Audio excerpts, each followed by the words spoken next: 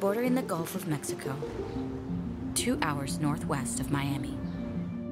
Collier County is home to over 380,000 people, and it includes cities such as Naples, Island, and Everglades City. Its white sandy beaches and beautiful coastal ecosystems, including one of the largest coral reefs in the state, attract visitors from around the world. Tourism is the region's leading employer and primary economic engine, with 2 million visitors accounting for 38,000 jobs and roughly $2 billion in annual economic impact. But living along the coast can come with a price.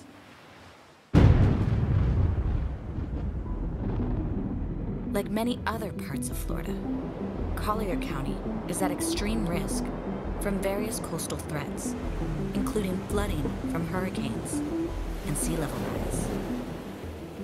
In September of 2017, Hurricane Irma made landfall on Marco Island as a Category 3 with sustained winds at 112 miles per hour.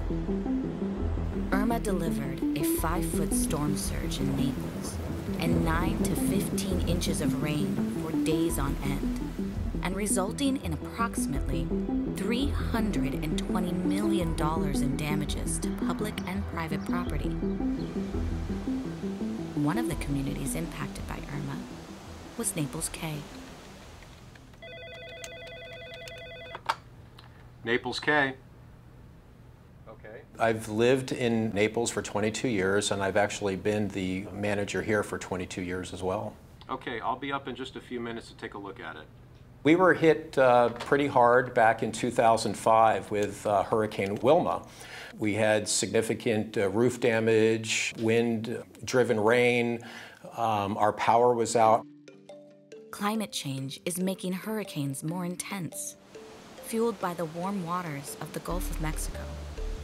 Additionally, the loss of coastal habitat, including mangroves, oyster reefs, and seagrass beds, leaves the residents and wildlife of Collier County increasingly vulnerable to the damaging effects of storm surge. Thankfully, Environmental Defense Fund is working with leaders to address these threats before they become a reality. So the Army Corps of Engineers is proposing a plan to make the coastline of Collier County more resilient. That plan, as of right now, proposes things like seawalls, sector gates, a few nature-based features. The study aims to provide the most coastal storm risk reduction at the lowest cost, but also leaves several communities with no form of structural or natural protection. The plan is broken down into 6 different areas. Some areas are what they call structurally protected, and other areas are non-structural protection.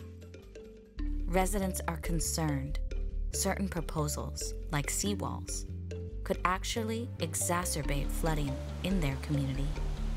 Having structural protection from the north of us and to the south of us, all that water would flow into our area and inundate us.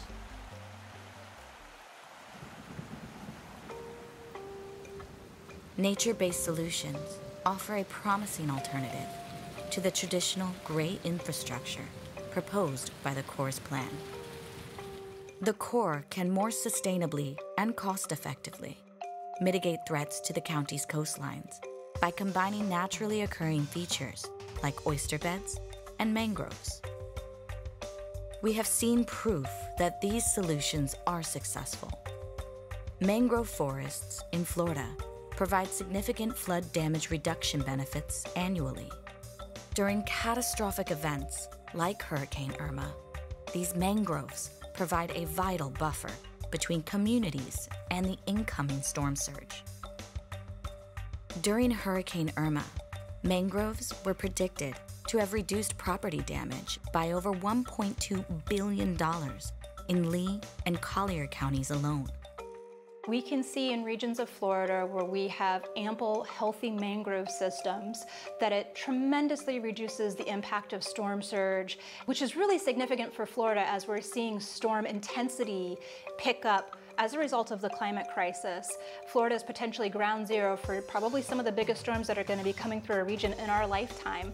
And it'll be very important that we have really resilient habitats.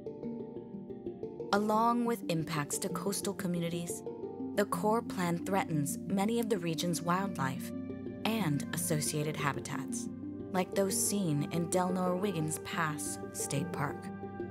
Delnor-Wiggins Pass State Park is about 199 acres. It has over 2,000 acres of mangroves. You also have boaters, sunbathers, kayakers, canoers. Located squarely within the footprint of the structural components of the Corps' plan, the park and inlet are of important ecological and recreational significance. As of now, the Corps' proposed plan includes costly surge barriers, sector gates, and pump stations that would harm the park's ecosystem, including the mangroves. In Florida, we're blessed with a remarkable amount of biodiversity. We're one of the most biodiverse regions in the world, certainly within the United States. In Florida, about 1 in 6 species that are threatened with extinction are threatened as a consequence of sea level rise.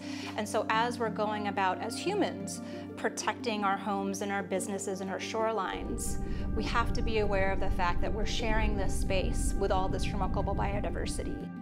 This would be detrimental to more than 24 threatened and endangered species, including the loggerhead sea turtle, that uses these beaches as nesting grounds. Just 1 meter of sea level rise would cause this endangered species to lose more than half of their nesting grounds. Along with these impacts to the ecosystem, the Corps' proposed plan could have implications on existing low-income communities. Approximately 130 residences will be displaced by mandatory acquisition, demolition, and relocation within the planning areas. And due to the high flood risk, residents would not even be able to move within their community. This would leave the most socially vulnerable populations to face the most disruptive consequences. Most of us live in Florida because we love the environment. We love the chance to be able to go outside and see beautiful birds. If we're lucky to live by the water, the chance to see a dolphin or a manatee. If we undertake projects that are going to impact species habitats such that they don't want to visit these areas, we're going to lose that biodiversity. We're going to lose it forever. In years past, us within Naples Cay, we worked with FEMA to change our flood zones. We've done what I would consider natural things to protect us, so why can't we look at these additional natural-based items than these large concrete structures that they're proposing? These hardened infrastructure projects can adapt over time. They don't provide many of the co-benefits that some nature-based features can provide. And a place like the park where we're at is predominantly naturalized, and so having a hard infrastructure incorporated into the landscape is going to completely alter the aesthetics of the region. It's going to alter the wildlife and habitat that exists here, and it's going to be a large eyesore for folks who come here specifically because it is a nature preserve. If we want to address our flood risk in a way that preserves the natural coastal landscapes of our state for future generations, then we need policymakers, landowners, and other stakeholders to prioritize the right solutions. By harnessing the power of nature, we can deal with the threat of sea level rise and hurricanes by protecting our fragile ecosystem and all who rely on it. All while keeping Florida, Florida.